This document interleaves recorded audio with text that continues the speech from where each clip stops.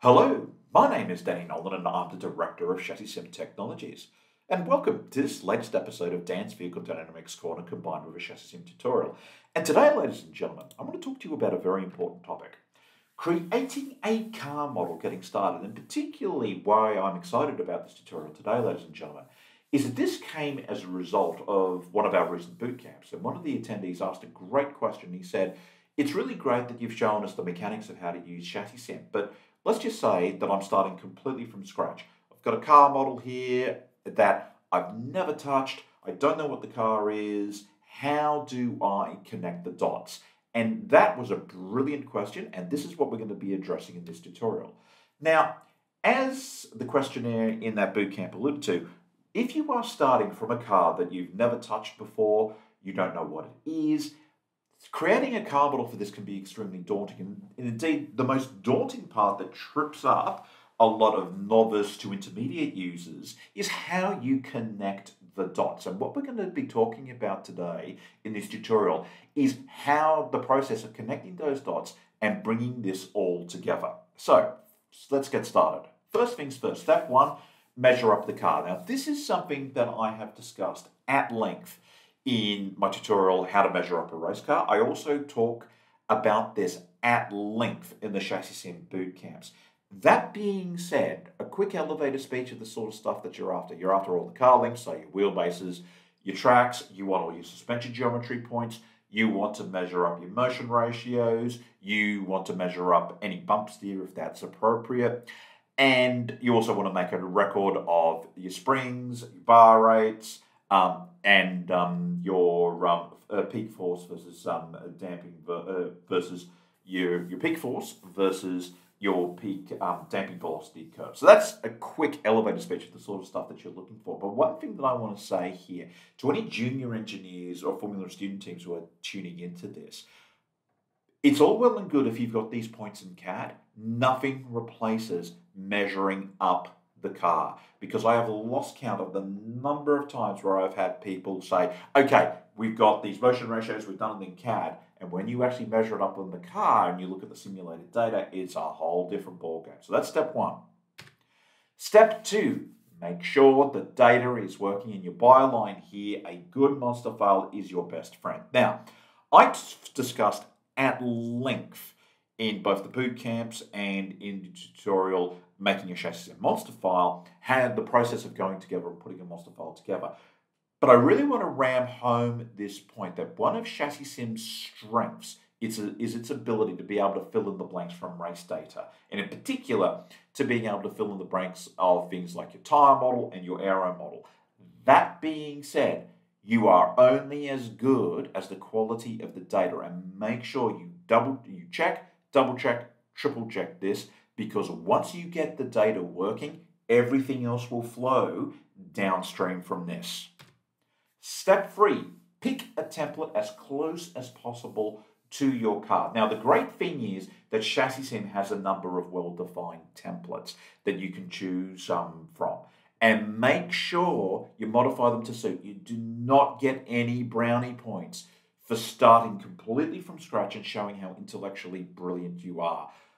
Start from a well-known template and modify it to suit. And here's a quick guide in terms of what templates you should be choosing. So if you're running, say, an F3 or an equivalent, a really good start point is the Dallara F310 template. F2 sports car or equivalent, you're looking at the GP2 2011 template. Indeed, that GP2 2011 template is pretty much the base of all the Formula 2 LMP1, LMP2 models that we've got running around out there. They can sort of trace their lineage back to that template. Front-wheel drive, the WRX MY98 template is a really good place to start. GT3 and GT2 is the LP560 GT3 template. Make no mistake, I actually think that of all the ChassisSim templates, for me, the LP560 GT3 template is actually one of the best there is, because pretty much all of the GT3 models that we've got out there can sort of trace their lineage right back to that template. And if you're dealing with a stock car or a muscle car, the V8 supercar template is actually a really good start. So again, that gives you a pretty good menu of stuff that you can choose from. Step four, hand calculate the aero. Now, one could argue that I've done this matter to death, but the reason that you need to hand calculate the aero, what you're after is that you want to do a hand calc of the car at the end of the longest straight. And the reason you want to do that hand calculation is that, number one, it's good practice, but also, two, you want to create a unity aero map from it because after you've gone through the trouble of measuring up the car, making sure the spring rates are, making sure the data is well calibrated, that gives you your first cut of the aero, and by using a unity aero map, it's going to make your first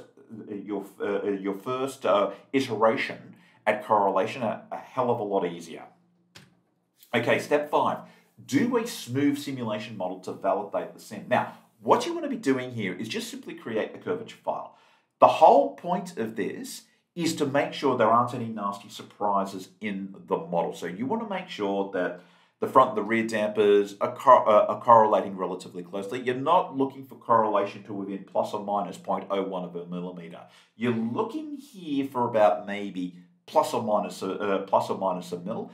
Also, too, might I just say that you're not looking for cornering speeds that are going to be within 0.1 or 2 of a kilometre an hour. If you're within 3 to 4, 5k, that's good enough for this purpose, because what you're double checking is that you want to make sure that the rolls are okay, the pitch is okay, but more importantly, you're looking for situations like this. So what we've got is a very, very simple sports car model that we did. So as you can see, with this very, very simple curvature-only model, okay, the front dampers weren't too bad, but take a look at what happened with the rear dampers in that lower plot. We've got the actual dampers like this, but the simulated dampers were a lot lower. What happened here is in this particular car, the stated rear third spring motion ratio was inverted. So the great thing about doing that smooth simulation is the fact that all of a sudden you can see really quickly if you've made a very, very big mistake somewhere. The other thing too, where this really comes to the fore, is this is a great opportunity while you still got your Unity Aero map to dial in your peak CDA and to fine tune your powertrain characteristics. So that's step 5. Step 6, Aeromapping. If you've got a CLA north of 1.5, and if your car mass is, say, less than about 1,000 kilos, then doing your Aeromapping is your next step. And as always, validate from race data. Now, I've talked about this in a number of aero modeling tutorials on the ChassisSim YouTube page. I also go to this in great length in the boot camps. But I want to make the point, always validate from race data. Do not skip this point. Step 7, construct and tune the circuit model. So the goal is that you want to construct your bump profile, your altitude and road camber scaling factor. And again, I talk about this in the ChassisSim 101 tutorial. I also talk about this at length in the boot camps where we discuss the Formula 3 example. But really, why we want to do this at this stage of the game is we want to get a good baseline for the tyre loads for the tyre modelling. And that dovetails into step 8, which is your tyre modelling. In particular, tyre modelling from scratch, where we use the traction circle radius second order approximation to get us in to get us into the ballpark. Now again, I've talked about this in tyre modelling from nothing on the ChassisSim YouTube page. I also go into this at great length in the boot camps, where I discuss, where I give you a hands-on example of how you actually do this to fine-tune this. Because once you've got this, you can then go off and use the ChassisSim tyre force modelling to refine that result.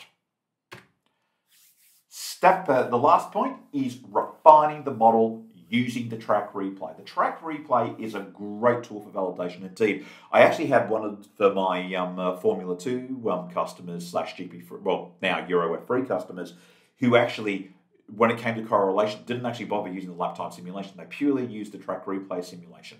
And the great thing about this is that you can chip away at the model with things that aren't right, where say we need to tune, where we need to tweak the aero map a little bit, etc., where we need to tweak the aero map a little bit. It also will give you a very good highlight if there's anything a little bit amiss in terms of things like structural flexion issues that you've got to take into account, and also to things like if you've been a little bit off in terms of things like your bar rate calculations and stuff like that. But again, this is probably your last step in the process. The other thing too, and I just want to sort of really just go back to tire modeling for just a moment. Again, remember the point of this video is to show you how to get going from a blank sheet of paper to something that's usable. That being said, one of the things I just want to stress about tire modeling, again, this will take about 3 or 4 iterations from different circuits to get this right. But again, I talk about that at length at the boot camps, but I just wanted to acknowledge that point. So, wrapping this up, constructing a car model from scratch is not as intimidating as you think. It's simply a matter of connecting the appropriate dots and following the steps we have just discussed. And if you do that, ladies and gentlemen, the correlation like you see here with actual as colored, simulated as black, where we've got speed, throttle, front dampers, rear dampers, steered angle at the tire, lateral G, longitudinal G, front and rear roll, that comes as a consequence. But don't take my word for it. If you're an existing member of the ChassisSim community, by all means, give this a crack. But if you're not an existing member of the ChassisSim community, sign up to our online simulation and find out for yourself just what a powerful tool this is. And we'll catch you in the next ChassisSim tutorial / next episode of Dan's Vehicle Dynamics Corner.